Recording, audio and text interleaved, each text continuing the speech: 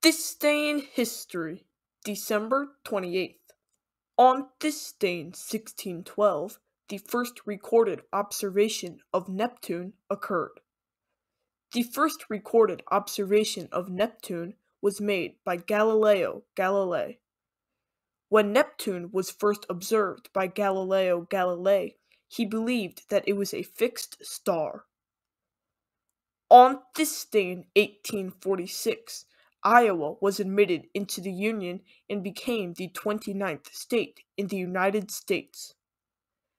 Iowa is bordered by the Big Sioux River and the Missouri River on the west, and the Mississippi River on the east. Iowa is the only state in the United States whose east and west borders are formed almost entirely by rivers. On this day in 1895, the Lumiere brothers hosted the first commercial public film screening.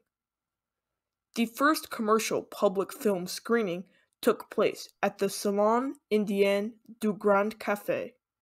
The first commercial public film screening is regarded as the breakthrough of projected cinematographic motion pictures.